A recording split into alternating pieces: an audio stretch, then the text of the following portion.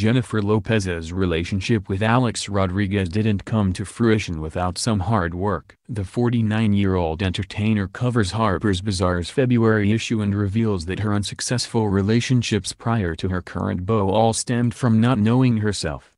"For me, the relationship journey has been very up and down. But it didn't have to do with anybody else but me. It was about me figuring out me," she says. Until you learn to love yourself, you can't completely love someone else in a way that is pure and true. Once you do that, you can have relationships that are based on love and respect, that are supportive and nourishing. "There's an evolution there that had to happen for me," she adds. "I feel like I'm in a better place now." Leah Remini, Lopez's second-act co-star and real-life best friend, describes her pal as some who wants to make sure everyone feels loved, something Lopez puts into practice with her 10-year-old twins, Max and Dem, and Rodriguez's girls, Natasha, 14, and Ella, 10.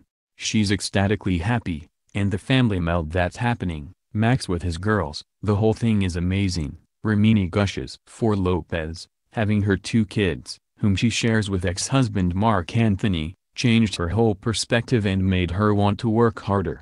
"Once I had kids, I realized that I had to be better and do better. Not just for them but for myself," she says. "There's something about being responsible for another human being that makes you go, okay, what am I doing for myself? How can I take care of someone else if I can't even take care of myself? How can I teach them how they should be treated if I allow people to treat me in a way that's not nice? How can I teach them to be hard workers if I'm not working hard?" I started examining myself from all different angles. That determination also dates back to Lopez's early career, where she felt like people wanted to put me in a box. "I felt very confined by that because I knew I was going to do different things. I was at least going to try," Lopez says. "I feel very proud that I've survived as long as I have in this business. At this point in my life, I'm trying to give myself more credit. It's hard when people are always telling you you're not good at things or saying, 'Why is she successful?' You get a lot of that when you're a successful woman. You don't get that as much when you're a man.